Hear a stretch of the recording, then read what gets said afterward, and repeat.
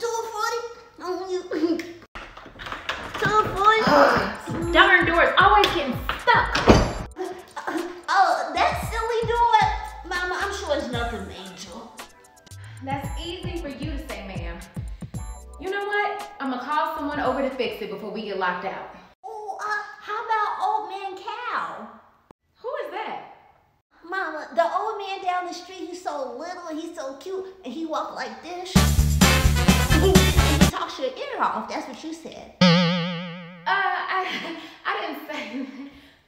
You know what? I'm sure Mr. Cal is busy today. No, he's not. He said that Wednesdays are his free days. Oh, no. Let's let him get some rest and allow his mouth to relax. Anyway, I'm gonna go make some lunch. I'll be back in a few. Okay, Mama. Oh, I can fix the door. I put my doll's heads back on their bodies all the time. This can't be that hard. It's just a little broken. Mama doesn't know. I can fix it. Don't watch you.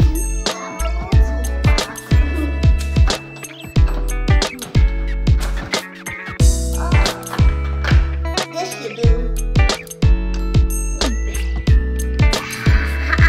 Coco bag. Jump, jump, jump, jump. That should fix it. Mama gonna be so happy.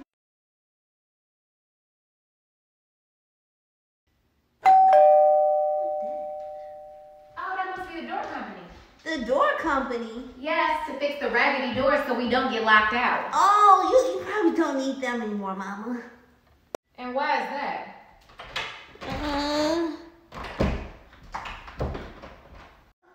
I fixed it already. Just keep pulling harder. You did what? Just keep pulling, Mom. Pull a little harder. I'm